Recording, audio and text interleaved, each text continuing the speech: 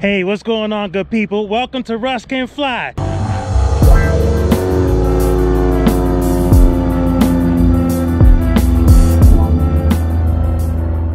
So, if you remember, I landed at St. Mary's Municipal Airport, and I definitely felt so accomplished. I got flight following.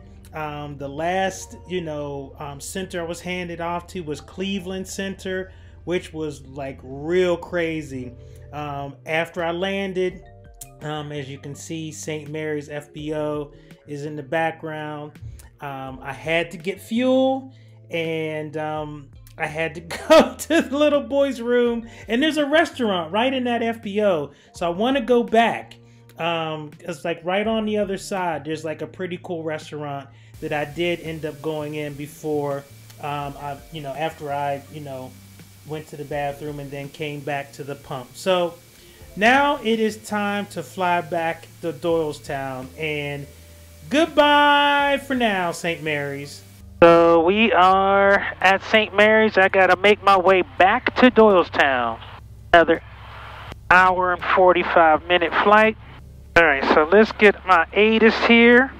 St. Mary's Municipal Airport. Automated weather observation 2045 Zulu. Weather. Wind 210 at 5. Visibility 107,500. Scattered. Temperature 19 Celsius. Dew point 5. Altimeter 29 1. I'm going to runway 28 and get on out of here.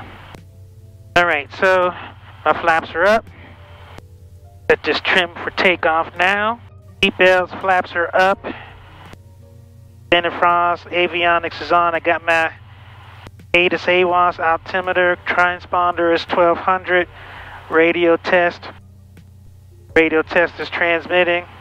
Brake test. I always want to make sure I check my brakes, because if your brakes don't work when you go on the ground, no stopping. Brakes are good.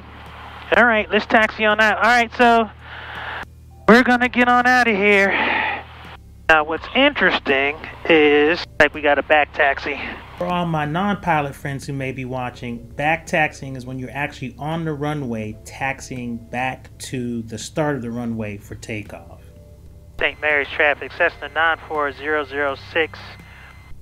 Back taxiing runway 28, St. Mary's. I don't hear anybody calling. I don't see anybody. I will say that I don't like back taxiing because you're on an active runway where people are landing and taking off. So it's always a little spooky, if you ask me. Oh yeah, so I'm doing a little back taxi. We're going to go down here to the end of 28. Get on out of here. Yeah, it's always weird to do this back taxi stuff. Like, I don't like being on the runway like these. I want to be off or flying or off. Of course, I've made my call to St. Mary's Municipal Traffic, and I have made sure that no one was coming on final and no one was about to take off. But it's still always such a weird thing to be on the active runway. All right, cool. St. Mary's Traffic, Cessna 94006, clear of runway 28, St. Mary's. Okay, so let's make sure one time. So our flaps are all the way up. The mixture is full rich. Carb heat is off. Trim is set for takeoff. Fuel tank is on. Primer is in and locked. All right, so we are going to be headed out to the southeast. St. Mary's traffic, Cessna 94006, departing runway 28. We're going to be going out to the southeast, St. Mary's. All right. I don't hear anybody coming. I don't see anybody on final. I'm going to go all the way to the end here. This is my first time taking off at this airfield, and I didn't know what was going to be at the end. It's kind of hilly, little mountainous, some ridges. I thought I'm going to use all the runway, so back taxied all the way to the end. Mixture's in, flaps are up. Trim is set for takeoff. Fuel tanks are on. This back taxi and stuff is always so strange. Okay, I see 28, 28. All right, heels to the floor, full power. Engine instruments are in the green. Oil temp, oil pressure, suction, all look good. Air speed is alive. And we can rotate. And I was a little right of center line there. I was getting a little bit of a crosswind push. But yeah, and I think I was thinking about the fact that after I take off, it's an hour and 45-minute flight. So yeah, but I was excited. Going up to 55. St. Mary's traffic, Cessna 94006, right crosswind turn out to the southeast, last call St. Mary's. And I can't wait until I fly back out to St. Mary's. I mean, such a cool little airport, a nice beefy flight. I think I was a little traumatized, so I didn't enjoy it as much, but yeah, definitely beautiful. Can't wait to go back. I know I want to give myself some time to climb. All right, climb checklist. So got my mixture I wanted, throttle where I want it, taxi landing light coming off. All right, so climbing on up to 55. So I'm sure at some point these cameras are gonna die because they've been running pretty good. I did manage to charge them a little bit for a minute, but so I got some work to do. About an hour and 45-minute flight, putting me at Doylestown, estimated at 7 o'clock. So about 2 hours of flying. And I did get fuel. I didn't show that. That was a comedy routine in and of itself. I couldn't figure out how to get it started. Then my card declined. Flaps are up, mixture's full rich. Oil temp, oil pressure look good. Glad to be going up another 1,000 feet, I tell you that much. Just flying over all of this stuff. All of this stuff, it's like forest. So another 1,000 feet will be great. The other thing I didn't get a chance to film is I went to the office. I had to go to the little boys' room, and the office was closed. So just as I was getting ready to go up, there's a restaurant up there. Wait, I gotta tell that restaurant story. But anyway, so I was getting ready to go to the bathroom, and these wonderful people pulled up and opened up the office for me so I could go to the bathroom. But there was a restaurant. So I go upstairs. So the office is down part of the building, so the restaurant is up. And I go in the restaurant. And remember that was that Sesame Street? One of these things is not like the other. And I go in there, and I don't know what movie it was, but movie goes in and everybody, like, the music stops and everybody turns. Yeah, it was one of those. But it was all good. I mean, I didn't feel necessarily any hostility or anything. It was definitely like, oh, hey. It's like, oh, hey. So it was definitely interesting. Cruise checklist, power, mixture, and instruments. So traffic, 4 uniform, starting left. Oil temp, oil pressure, all in the green. Suction is in the green. So yeah, so I was having some issues with the fuel pump and trying to remember. And so remember that last video where I went for a fuel run? I was waiting for this like loud pump sound. It was none of that. So I hit the button, and it was just ready to pump.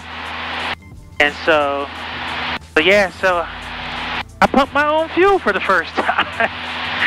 Oh, so crazy, man. Such a crazy thing.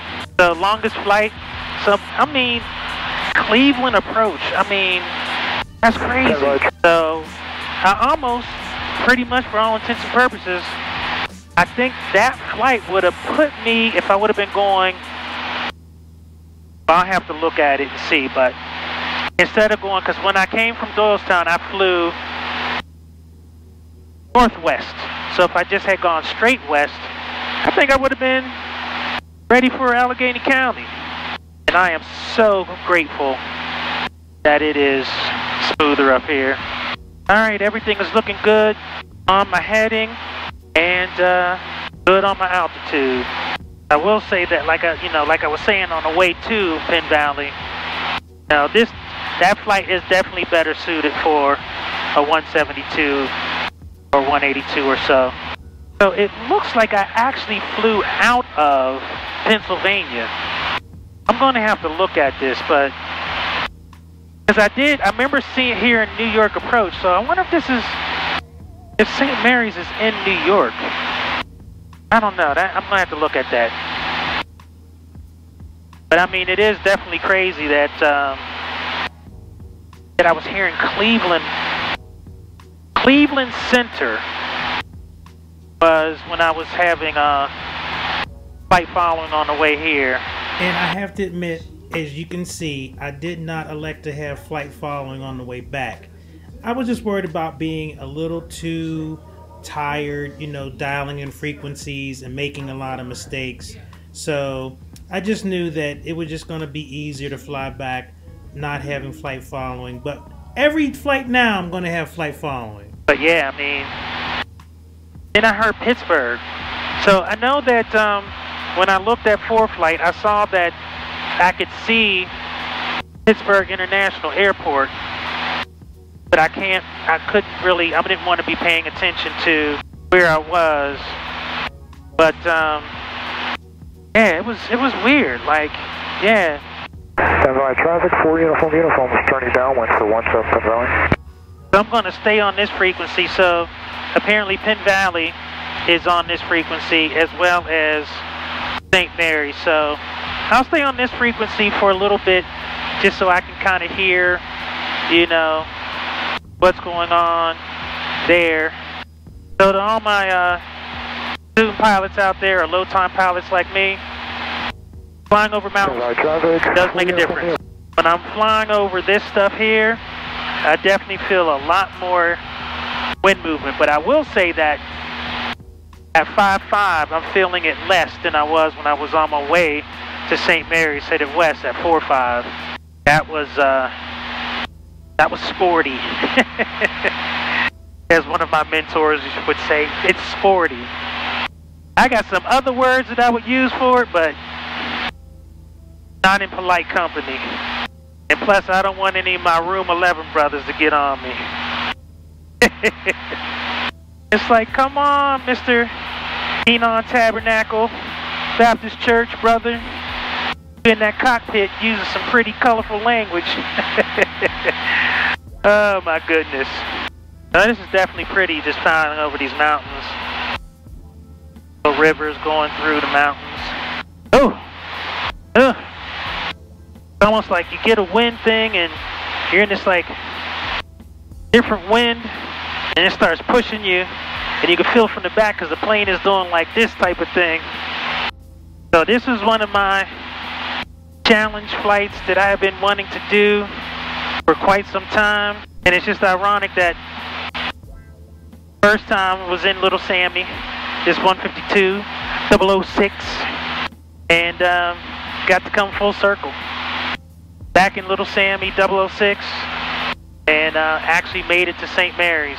So it's been interesting to go full circle and actually get a chance to accomplish this flight. So this is definitely the furthest I've flown and the longest I've flown. So I think all told, I might be flying like 4 hours, which is gonna be longer than I've ever flown before. So you can see out there, starting to see a little bit more civilization. So literally these mountains from like Penn Valley to St. Mary's, it's just like nada. All right, 120. So I keep saying 120 because I'm looking at my heading. So rather than like chasing all this stuff, just fly the heading. I'm chasing this needle, chasing that, chasing this, chasing that. Rather than doing all that chasing, just fly the airplane, fly the heading. And look out here. Keep that nose right there. All right, 125 nautical miles to go. Another hour and 25 minutes. So I will say that I don't think you're going to see my landing in Doylestown. I don't think these cameras are going to last that long. But certainly, I'm glad that you guys were able to come on this flight with me. And that we all were able to get to St. Mary's. And we were able to get in St. Mary's. And little Sammy, the 152. I will say that this plane is so fun to fly. It's really easy. There's not a lot to it, you know, in terms of the controls and things of that nature. And it just flies so easy. But I will say that flying over the mountains and, you know, when it is, after flying 172s all that time, all those months, and getting back in this, I definitely feel the lightness. Sammy a little light in the butt. You get pushed around a little easy there, brother Sammy. I mean, I know, you know, it is what it is, but you're a little light in the keister, brother. But I think once I get past, so see these mountains right here, and I'm flying that little V, see that little tiny cut? Once I get through there, I think my mountain flying is done. And I won't be too unhappy about that. Although I will say, man, going into St. Mary's, you saw me. I mean, it was like, and then, you know, these frequencies and stuff. Now, I hate to confess this, but I always try to be transparent. So, yes, I wanted to get flight following back, but I couldn't find on the sectional what was the approach or clearance or whatever frequency I should have dialed in. And so I've chickened out because I wanted to do flight following there and back, especially going over those mountains. And that would have been a lot more responsible. Although I'm not required, but it definitely would have been better. Like, that would have been a better aeronautical decision. But I couldn't find it. I didn't know where I should be looking on this. So one of the things I do once I finish flying, I always debrief my flight. So before I even start doing anything else with the footage, you know, in terms of putting it on YouTube and whatnot, I watch some of the things that happen and I debrief the flight. And, you know, this part of the footage will remind me, yeah, dude, you know, you should have had flight following. That would have been a better decision. And the only reason why you didn't is because you didn't have the frequency, which, you know, kind of in the scheme of things wasn't really cool. But, I mean, no harm, no foul. But it's just nice to have another pair of eyes, especially over all of those mountains. Because traffic wasn't the issue, but, you know, if I have an emergency, I'm in those mountains, heaven forbid I end up in the trees, you know, I can clear my Mayday with them and they can know exactly where I am because they've been following me because I've been on their scope. And so part of my pre-flight planning when I was there should have been, okay, so I knew to call Allentown approach out of Doylestown, but who should I have contacted for VFR flight following on the way back? And even now when I look, I'm not exactly sure, and I don't want to spend a whole lot of time looking down because I really want to spend my time looking out. And so even now to figure out, I mean, eventually I'll get to Reading and I'll be able to call Reading approach. But yeah, that's something that I definitely should have done. That should have been part of my cross-country planning, so note to self. Sky Manor traffic, Cherokee turning final, runway 25, Sky Manor. I notice a lot of people fly out of Sky Manor. I'm going to land there one day just to see what that place is like, but every time I fly, there is somebody flying into or out of Sky Manor. And I don't think it's too far away. Doylestown traffic, Archer 60 Juliet, turning left downwind, runway 23, Doylestown. Alright, Doylestown. Everybody's 23. So I'm going to do Cross midfield for a left downwind for runway 23. So this has been great. I'm going to sleep like a baby. I can tell you that much. It's amazing how much flying takes out of you. I mean, you just kind of like, you know, you got to settle in and, you know, be focused. But it is nice though. So thankful that the Lord saw fit that I have the time and the wherewithal to do it. And as I predicted, the cameras died on me. And as you can see, I'm still talking, but there's no sound. But you know, this video has gone on long enough. But as you can see, and as you can hear, obviously I eventually landed at Doylestown and all was well. And I gotta tell you, this was definitely such an amazing flight. I definitely felt so blessed to be able to complete this adventure. So with that, I'm gonna sign off. I thank you for watching this video. I thank you for supporting me on this journey. I thank you for the prayers and the comments. They all mean a lot to me. All right, so with that, Russ Kid, Russ Can Fly, I'm out. Until next time, peace.